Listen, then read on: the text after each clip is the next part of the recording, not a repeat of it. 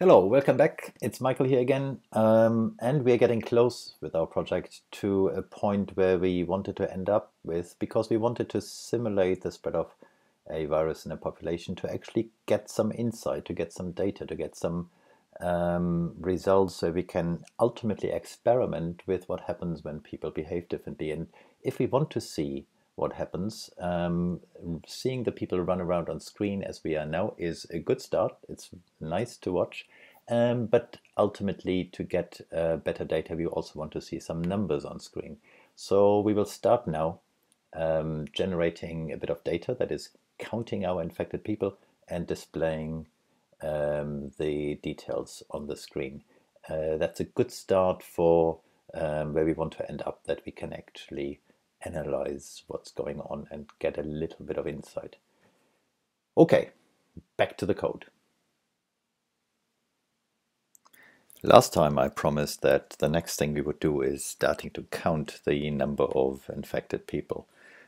So if we want to count how many people are infected, we can't do that in the person class because the person class is responsible just for a single person. So we need the whole overview over the world. So we go to the world class, and that is where we can do our counting.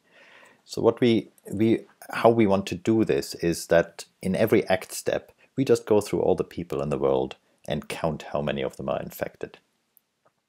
The methods we have in the world class now is just the constructor, happens just once at the beginning.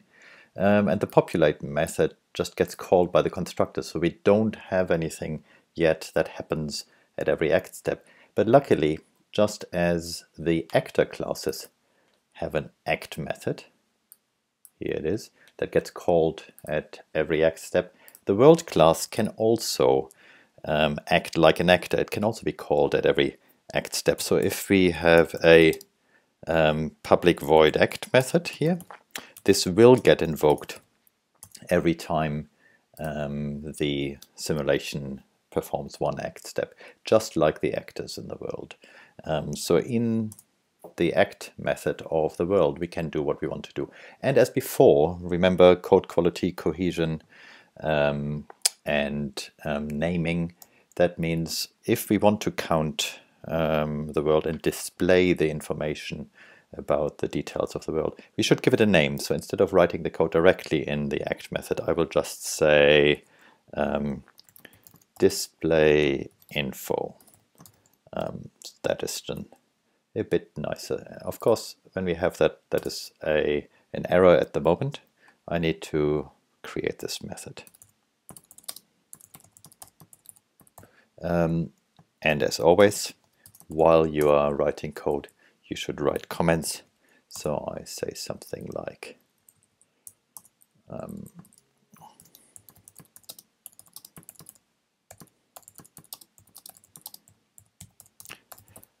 you can read that. Okay.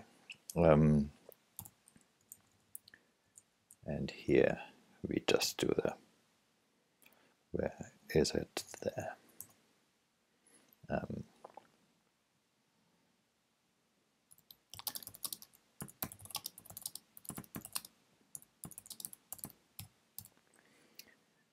So the question is, oh, here I've got an error here.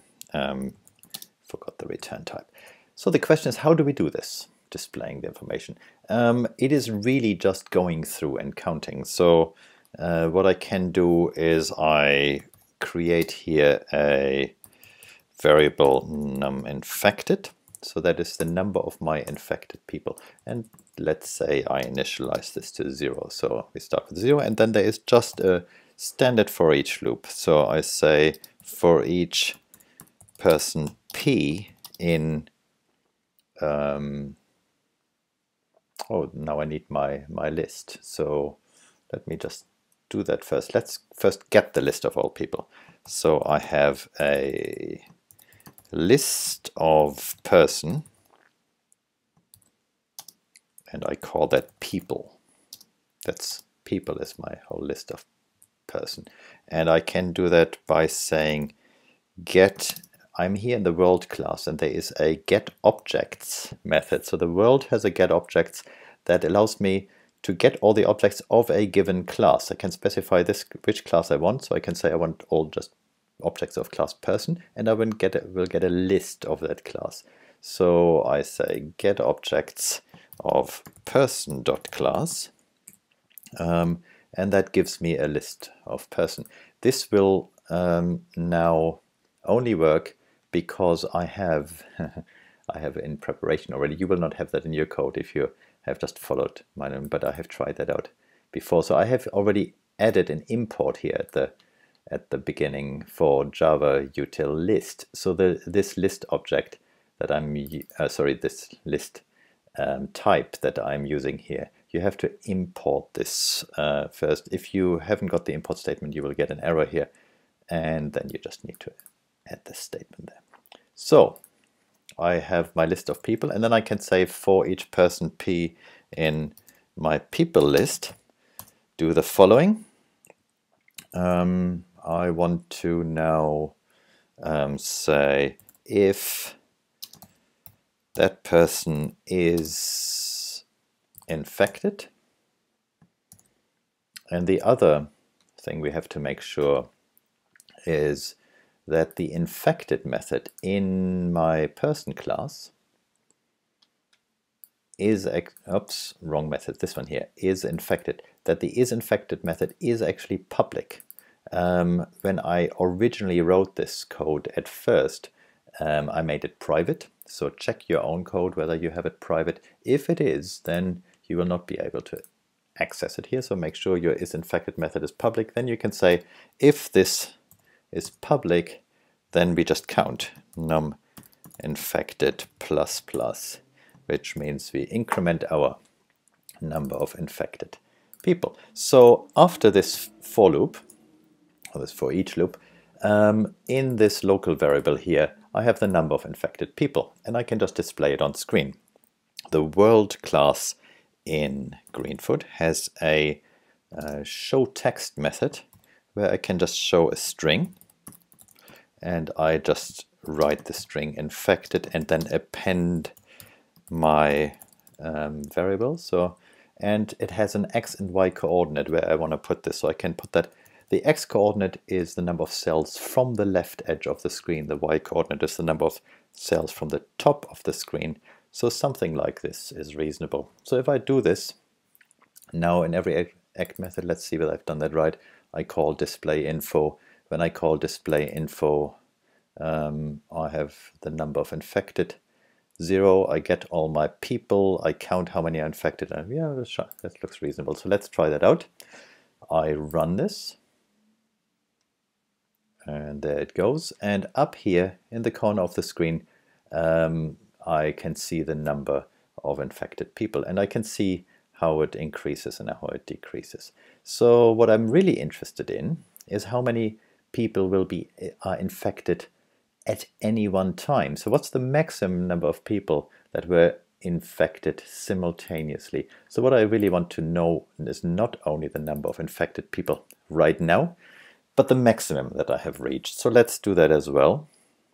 So I introduce also a max infected. So and the number of the maximum number of infected people. Oh no, now we have to be a bit careful.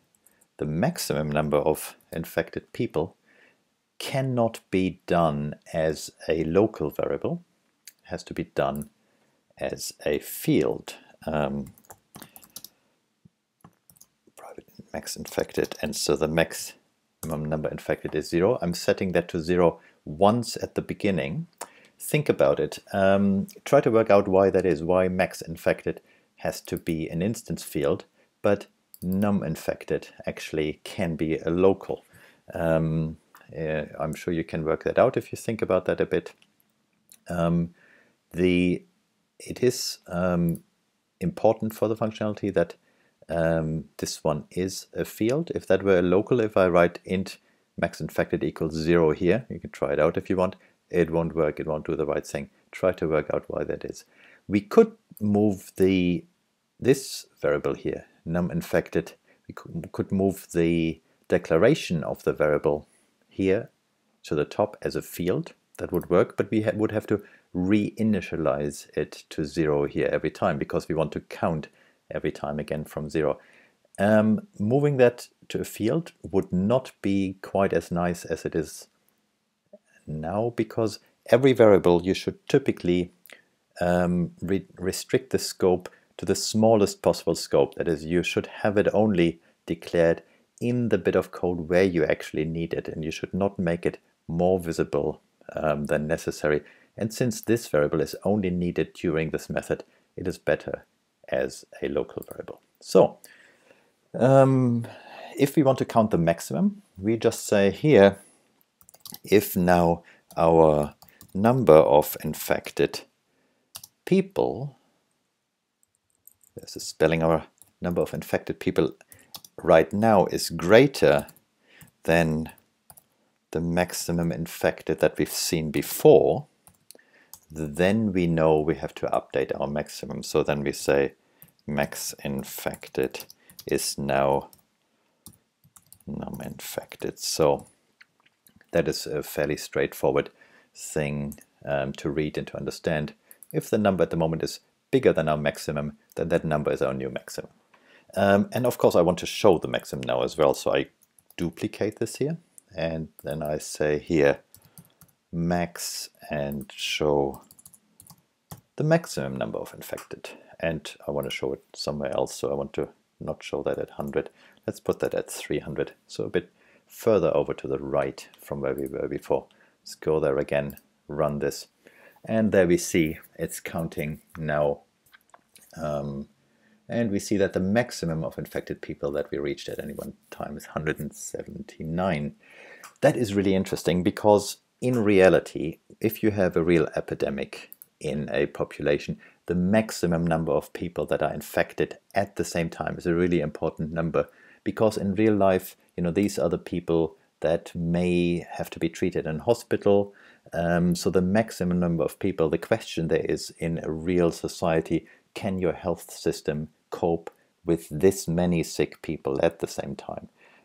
So whenever you think about the modeling of a pandemic, the maximum number of people at a time is really important. And what you would really like to do in a population when you make interventions in a pandemic is you would like to have measures that keep the maximum number of people as low as possible. Even if your whole population eventually will get infected, it would be much, much better if it happens over a longer time and the maximum stays low, so that your hospital capacity can actually treat the people who are infected right now at any time.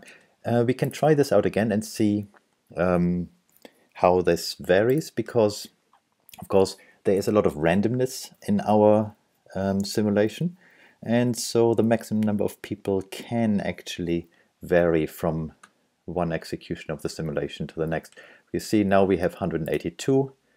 If I run that again, reset this, run it again, then the next time it may actually go differently. So here it rises now. This time I had only 130, so I was a bit luckier. The maximum number infected is lower now, so sometimes I can be a bit lucky. We can also see, if you look at the maximum number, it rises a bit at the, and then rises really, really quickly suddenly, and then it stops, and then it doesn't rise anymore because there aren't so many people to be infected anymore. So it will be really interesting to actually see the graph of what the number of infections over time looks like. That might be a nice task to do next. But this is enough for today. So play along, try it out yourself. Let me know in the comments how you get on, or whether you have any questions. Okay, see you next time. Bye bye.